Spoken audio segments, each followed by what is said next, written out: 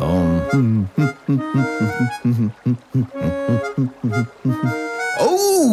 look at that! It seems to be a shark! Speaking of sharks, did you know that sharks had been on this planet since 450 million years? It is one of the species that has emerged as one of the most evolutionary successful species ever to live on this planet.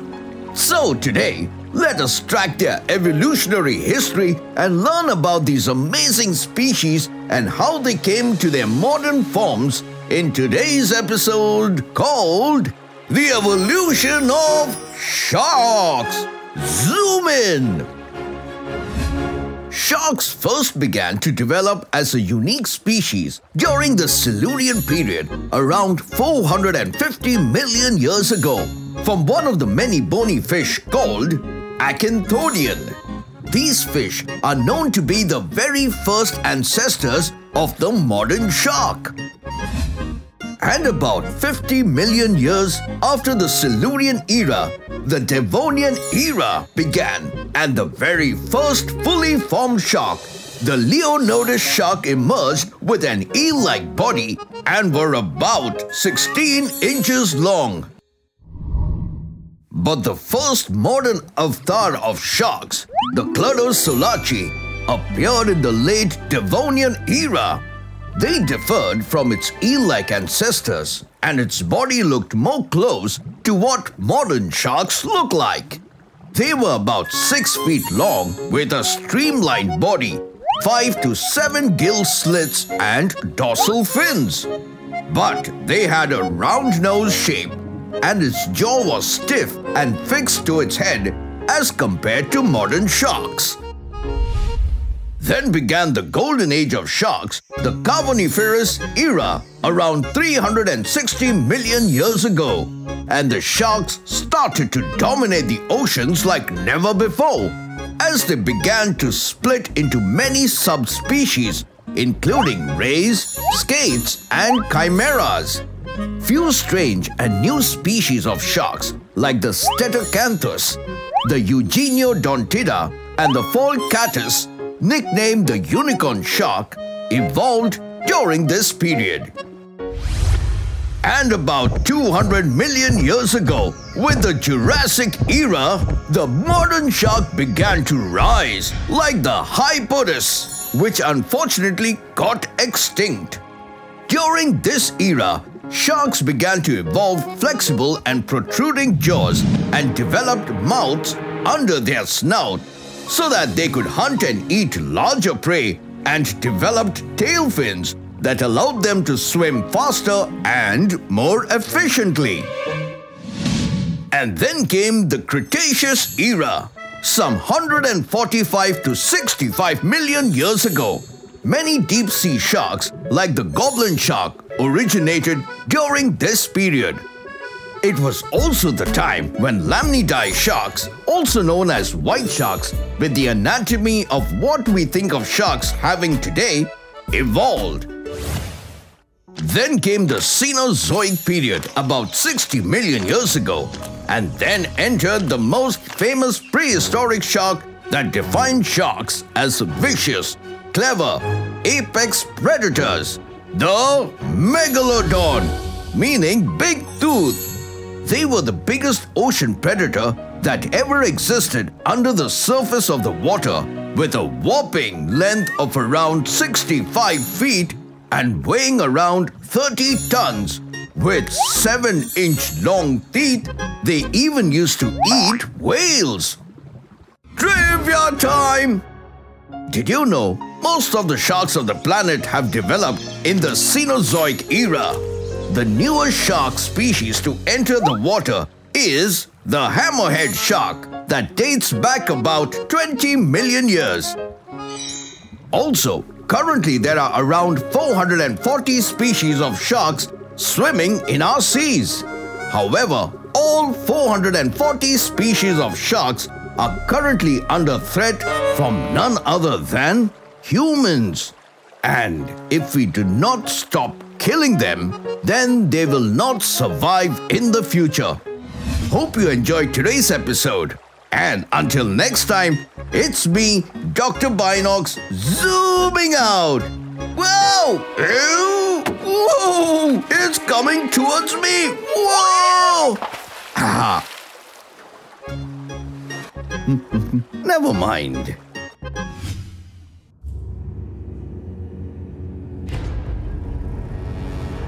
Hi friends, did you just see that mighty beast? Well, that's a shark. Hey, that's not done. I'm no beast, Dr. Binocs. I mean, look at my voice and look at me. I'm a tiny little being. Oh, I'm sorry, Mr. Shark. I was kidding. I know you are not a beast, but a lot of people think you are. So why don't you clear that myth today, my friend? That's a good idea. Friends, wanna bust some myths about sharks today? I know you do. Come, zoom in. It is said that most sharks are man-eaters and they deliberately hunt humans, which is not completely true. Most sharks tend to eat fish or invertebrates, such as squids or clams. If sharks happen to kill humans, it's mostly because of mistaken identity. Sharks mostly mistake humans to be some fish or another animal. I'm sure you would have heard that sharks have lots and lots of sharp pointed teeth. Well, not all sharks have icicle-like teeth. The basking shark has tiny teeth, which it does not even use for hunting or feeding. And the horned shark has molar-like teeth, which is used to crush its hard-shelled prey. It is often believed that sharks are indiscriminate killers. But most of the times, they are victims of massive hunting for their fins, which is made into shark soups. Whoa! Whoa! People claim that shark fins are tasty and have a lot of nutritional value, which is absolutely untrue. Shark fins are tasteless with absolutely no nutritional value. And if you think sharks have no predators, you're wrong. Humans are their biggest predators. If you actually look at numbers, you'll be surprised to know that sharks kill approximately 6 humans in 1 year, whereas humans kill about 100 million. Now, that's called being indiscriminate. Sharks also help a lot in maintaining the balance of life. Since they are the top of the food chain, they keep the marine population in check. Trivia time! There are approximately 500 species of shark, out of which white sharks, tiger sharks and bull sharks are the most dangerous ones. Sharks have an extremely strong sense of smell. Almost 2/3 of its brain is dedicated to the sense of smell. So friends, now you know that sharks are a lot more than their scary teeth. You're right, Dr. Binocs. Thanks for clearing the silly myths about me. I owe you one. Oh, come on, let's drink some soup. Oh, really? Soup? Not shark fin soup. Oh, there you go. So, this is me zooming out. Tune in next time for more fun facts.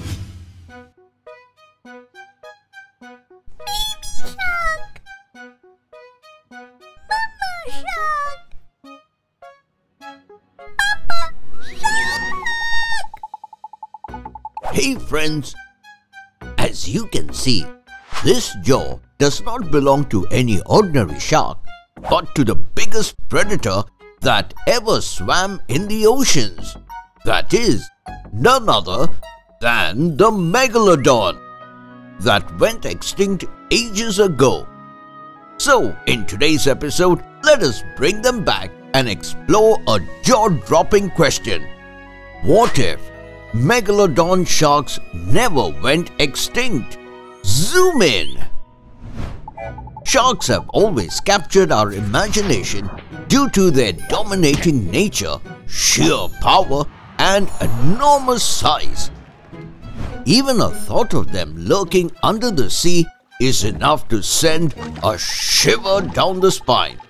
But what if I tell you these current versions of sharks are nowhere near their ancestral cousin known as the Megalodon, which simply means large tooth? Yes, with around 18 centimeters long teeth and body size 3 times longer than the great white sharks, these creatures were the largest predators ever to swim under the sea. And if you are that big, you need to eat a lot of food. So, Megalodon's menu generally included dolphins, other sharks, and even humpback whales. For millions of years, the Megalodon had no match and ruled the oceans. But with time, they completely went extinct 3.6 million years ago, and scientists aren't exactly sure why.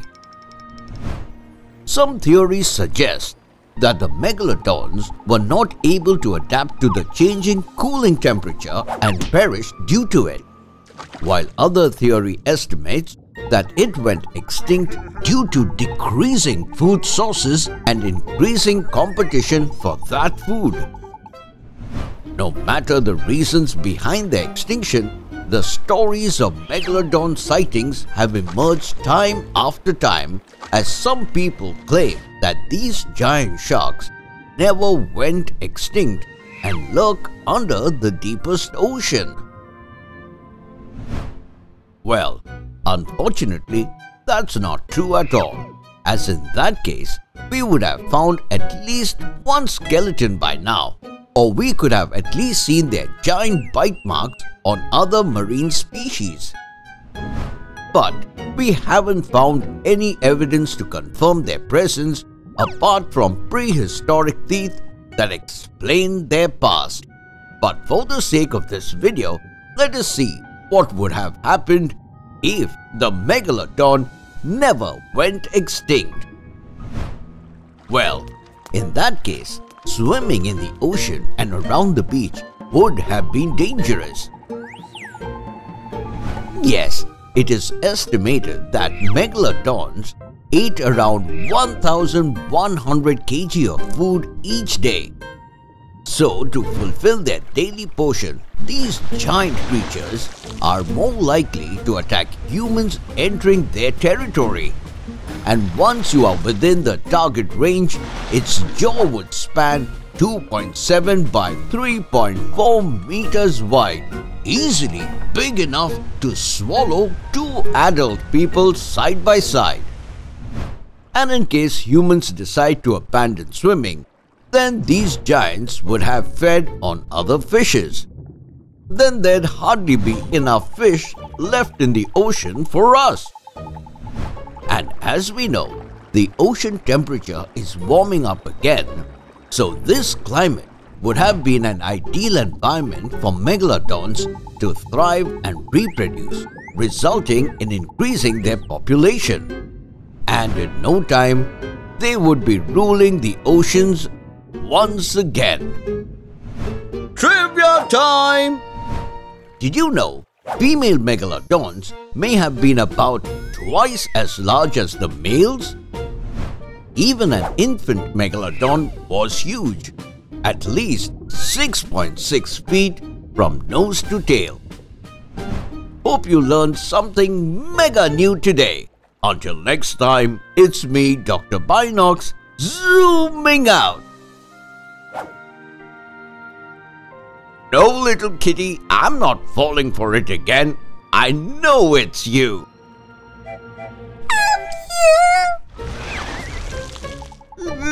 Never mind.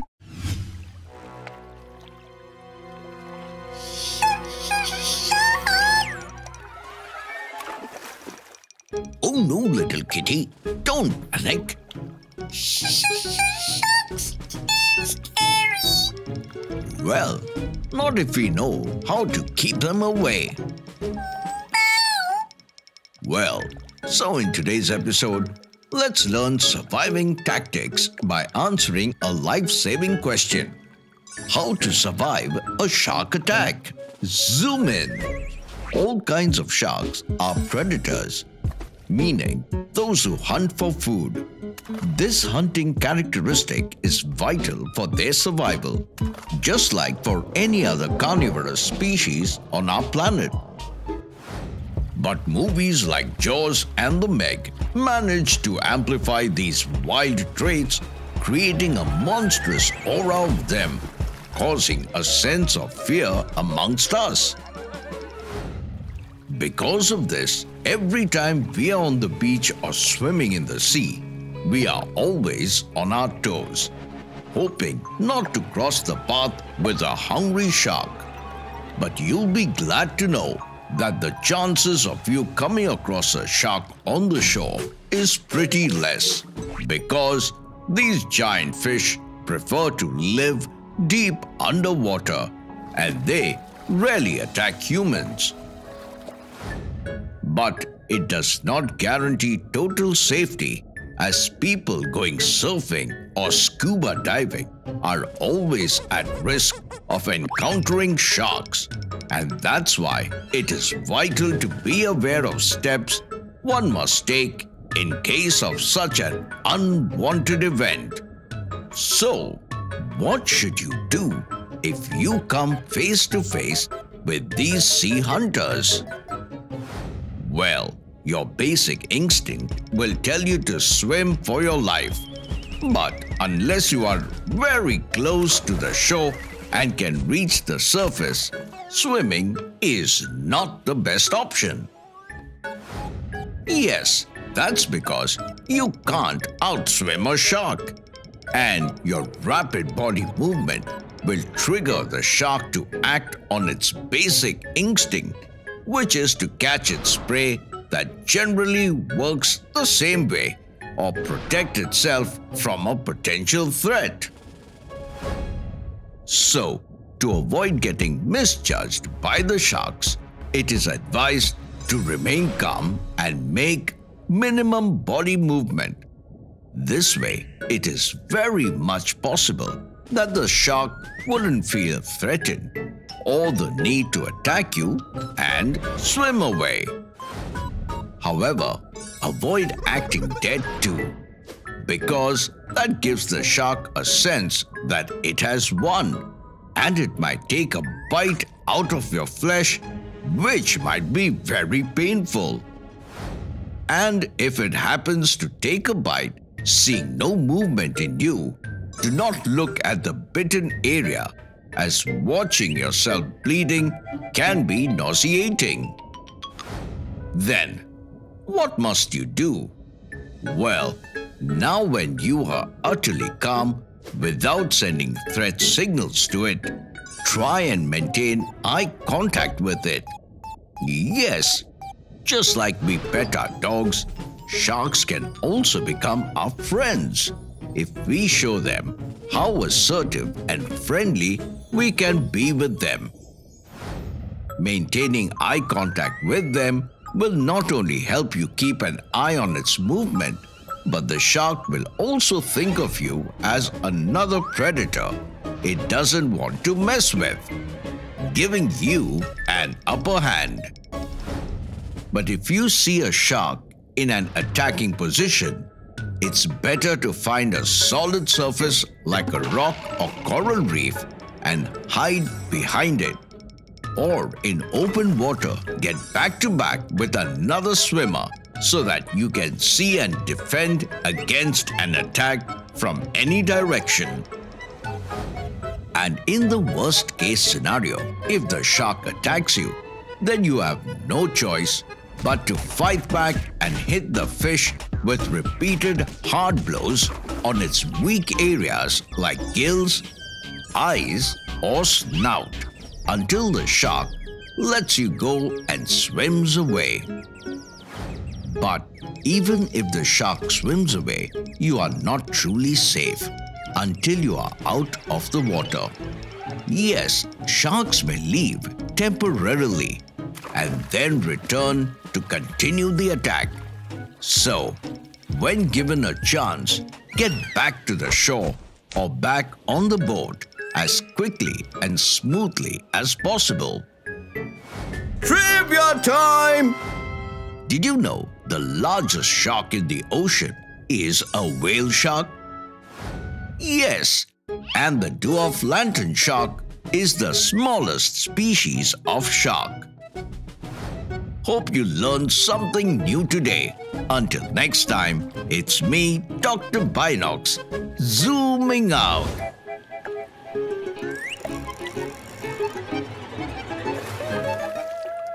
Wow, tuna! Never mind.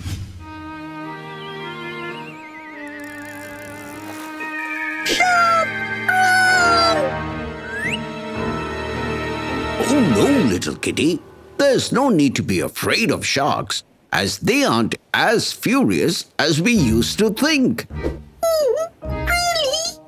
Yes, in fact, the time has come to save them, as without sharks, the marine ecosystem will collapse. That's what I'll explain to you all in today's episode by answering a vital question. What if sharks disappeared? Zoom in! Movies have painted sharks as bloodthirsty creatures with a taste for human flesh who rule the oceanic scene. But in reality, it's not us who should be afraid of them. Instead, it's them who are actually scared of us. Yes, that's because nearly 100 million sharks are hunted by humans in a single year. It means that about 11,000 of them will perish in an hour. And by the time you'll finish watching this episode, around 1,000 sharks will be hunted down for their fins and other shark products such as cartilage and oil. And because of this overfishing, these poor creatures are on the verge of extinction, and in case they disappeared, it would be devastating to our ecological balance and the world at large. How? Let me explain. You see, sharks survive by feeding on smaller fishes that feed on the smallest fish. And a lot of these smallest fish love to eat algae sailing on top of the ocean. So, if sharks disappear out of this food chain, then the population of smaller fish will grow rapidly, which will then feed on the algae-eating fishes to a point they might go extinct too. Then, with no one to clean up the algae, it will flourish and might even cover the ocean, obstructing the sunlight to enter the water. And as direct sunlight is how corals get their oxygen, without it, they won't be able to survive, leading to loss of habitat and eventually resulting in the mass extinction of many marine species. Another way sharks help the aquatic system is by feeding on the weak or ill members of marine life. Yes, that's because if these weak and ill members continue to thrive, it will weaken the larger population by potentially spreading illness to the other marine animals. Plus, when these weaker members of the species reproduce, it weakens the genetic makeup of the new generation, putting them at risk of extinction. And it's not just a shark's eating habits, but its mere presence can also influence the way other marine creatures behave. Not only that, many sea animals that depend on sharks' nitrogen-rich poop for their survival will have nothing to eat and will perish too. In short, Without sharks, the marine ecosystem will collapse, which will ultimately negatively affect the humans who depend on fisheries for food and trade. So, it's important to understand that as much as our oceans need sharks, so do we. Therefore, let's take a pledge to save them by reducing our demands for products made out of sharks and by spreading awareness about them through sharing this video. Trivia time! Did you know that since 1970, the population of oceanic sharks has dropped by 71%? Yes, and you won't believe, but sadly, there are fewer than 3,500 great white sharks left in the world. Hope you learned something world-saving today. Until next time, it's me, Dr. Binocs, zooming out. Oh, where are all the small fishes we caught? Oh, never mind.